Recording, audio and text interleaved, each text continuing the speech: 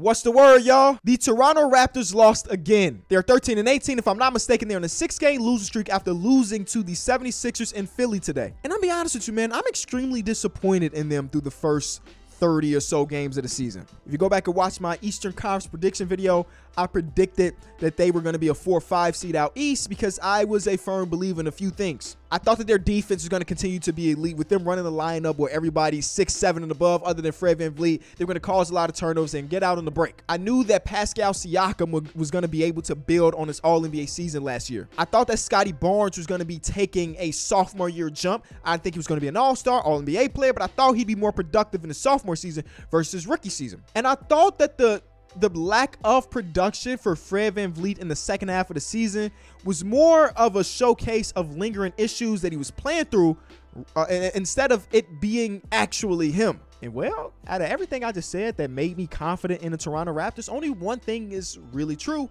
and that's that Pascal Siakam is great. Pascal today, 38, 15 rebounds, 6 assists. A very, very great game. I'm watching this game the entire time. I'm thinking, is anybody gonna help? Fred VanVleet ended with 9 points, 6 rebounds, 3 assists, and jacked up a lot of shots. And you know what? They were all good looks, especially when we got to late fourth quarter and overtime or whatever. All good looks, but they were not falling.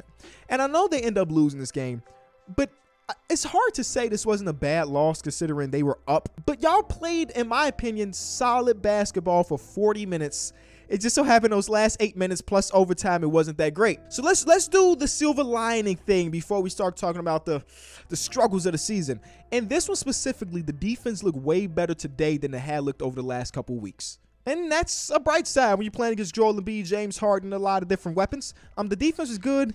I just don't love the amount of open corner threes that were given up this game. And again, shout out to Tobias Harris, bro. He was amazing. I mean, he should have had 4 more points, but they took away 1 because PJ Tucker set an illegal screen. Regardless, Tobias Harris over the last, let's say, 5 or 6 games or so has been looking really, really good, and I'm happy for him in the 76ers because they low-key been very under the radar. We eventually get to some 76ers talk in a little bit. But let's talk about those other things that I was wrong about. The defense so far this season is, if we exclude the 40 minutes today, but it has been lackluster compared to what we're used to for the Toronto Raptors. Well, Kenny, we were missing OG. People miss this and that. Every team in basketball is dealing with injury issues. So I understand it, but I don't at the same time. For example, the game against the Warriors, was that last night, 2 nights ago?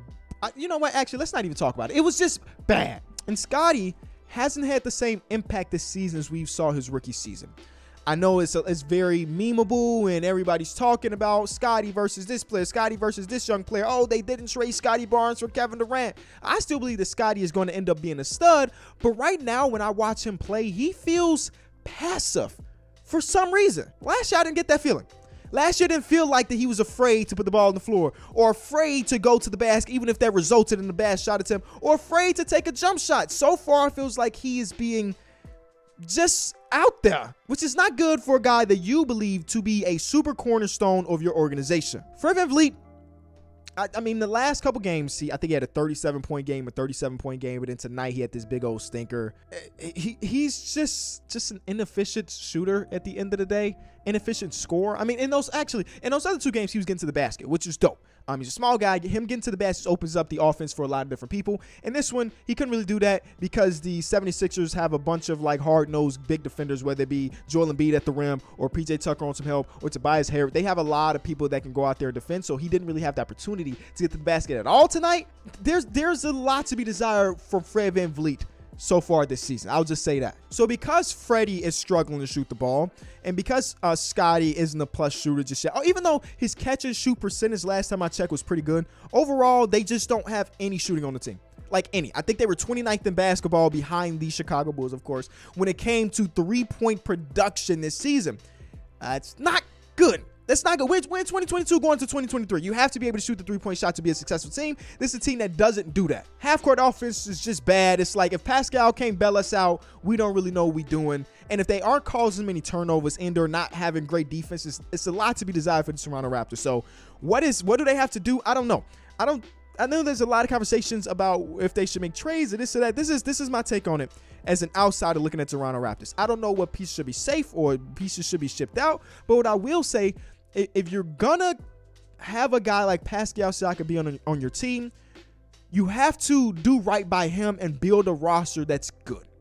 Because the version of Pascal Siakam we are getting right now is top 15. So if we have a top 15 player that we're not going to sell, I don't know if they will, but let's assume that they're not going to sell Pascal, we have to put a team around him that's good to his strengths and also help him out. Because right now they're doing him a disservice. I don't know what that looks like, but I will say I do trust the front office over there. They have a track record of being good and making these tough decisions, and they have one coming up for sure. Let's get to some of the other games of the day. The Atlanta Hawks beat the hot Orlando Magic. Shout out to Orlando. They made this a game behind Markelle Fultz, little scoop layup, the foul, obviously, and then DeJounte closed it out, hitting the free throws, his only free throws of the game.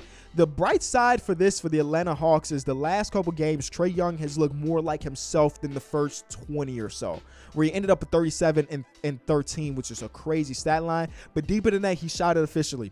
And me and the guys were talking about on our podcast recently about this Trae Young struggle of shooting and how we didn't really understand it and that we knew he'll eventually get there. But at that point, he had only had like 2 games in the season where he has shot over 45%. Now, it was a little while ago, but he has shot over 45% from the field. That's not good for Trae Young. And the last couple, he's been efficient. That he's been helping them win. And I don't know if this is the turn. I really don't know. But they beat a scorching hot team, and they should be happy about that. I'm sure the Mavs will get their video eventually. But we spent 5-ish minutes on the Toronto Raptors and their struggles. I want to go the opposite direction and start shining some light on the team like the Minnesota Timberwolves, because they're without Karl-Anthony Towns. Rudy Gobert went out with an injury. Kyle Anderson didn't play today. Who else didn't play? The list goes on and on and on. And they beat the Dallas Mavericks. Don't ask me to talk about the officiating or whatever. I'm not here to do that. They beat the Dallas Mavericks behind Anthony Edwards. And I'm very close to making an Anthony Edwards-centric video about the last week or so of basketball for him.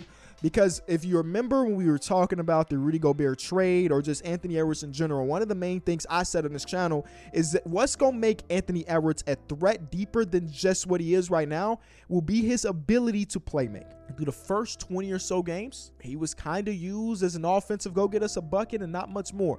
He was running some pick and roll with Rudy Gobert, but he never really passed the ball as more shots. These last couple games, bro has been out there playmaking like it hit a whole nother level. It has hit a whole nother level. Listen, I got to see it firsthand when he went against my Chicago Bulls, goddamn. But like today, a 9 assist, 1 turnover game for Anthony Edwards is something that they got to make a plaque for, because that was not something a lot of people saw coming. So his playmaking opens up the game more to like now he can go out there and get his own when he needs to. And in his post-game interview, I think it was yesterday or whatever it was against the Bulls, he was talking about how recently him and D'Angelo Russell have kind of shared the point guard position, and he said it's opened up his eyes more because now he's not necessarily focused on just taking shots because he ain't touched the ball recently. It's like I can create for others, and if we could keep that mindset for Anthony Edwards once everything gets going and everybody comes back, it could be a scary sight for a lot of people. Will he be able to do this when everybody's back is the big question, but these are quality wins where we watch Anthony Edwards develop, and these are the type of wins you need when you're talking about a young guy that you bought into by making the Rudy Gobert trade. You bought into him because you gave up the future, because this is your future, you know? So I'm really excited and happy for Ant because this game was elite. And Naz Reid, he gets buried, obviously, because Rudy and Karl-Anthony Towns, he's too damn good to not be getting like real like good minutes. And it scares me because I think Naz might end up getting dealt because they have too much depth there. Maybe I'm crazy, but I guess we'll see once we get closer to it. He's one of the things on this roster that has current value now. And I think there'll be a team that will be willing to buy a little bit. Austin Rivers also is on a non-guaranteed contract. He has 16 points and 5 rebounds, and this defense has been good. So shout out to him. Congratulations to Damian Lillard, who passed Clyde Drexler on the all-time record for the Portland Trailblazer points. Really proud of him for that. Moment got taken away a little bit, though, because Shai Gilgeous-Alexander's actually that boy. One of my favorite things about this game is after he hit the game winner, he's dapping up his teammates, he's pointing, whatever. And while he's celebrating, he finds the 3 referees at the scorer's table and dapped them up too. And he had 14 free throw attempts today.